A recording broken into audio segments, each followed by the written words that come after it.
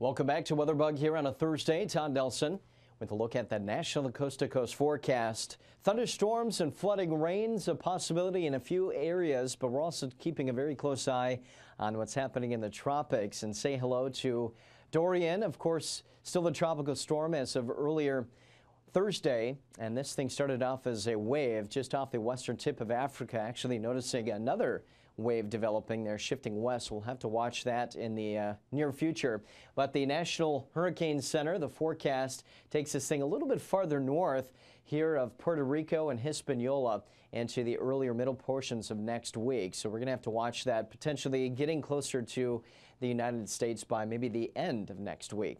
Meanwhile, temperatures in the Great Lakes, the Ohio Valley, the Northeast coming down considerably from where we were last week.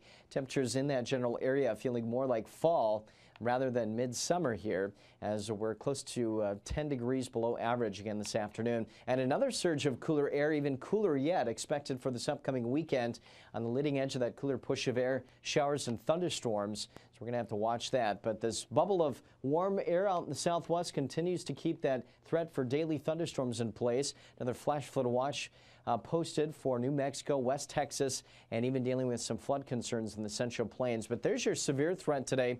Again, out ahead of this next cool front and also along the front range of the Rockies and the Central Plains. Now that 3-day rainfall forecast could be on the order of 1 to 2+ inches, maybe isolated 3-inch amounts. Also notice that little batch of heavier rain in northern New England, and that's because we have a coastal low developing. And as we follow this up along the eastern seaboard from late week into early weekend, heavy rainfall could be accompanying these areas, and we're talking in the order of maybe 1 to 3 inches of total rainfall. But another cool day across the Ohio Valley and the Great Lakes region.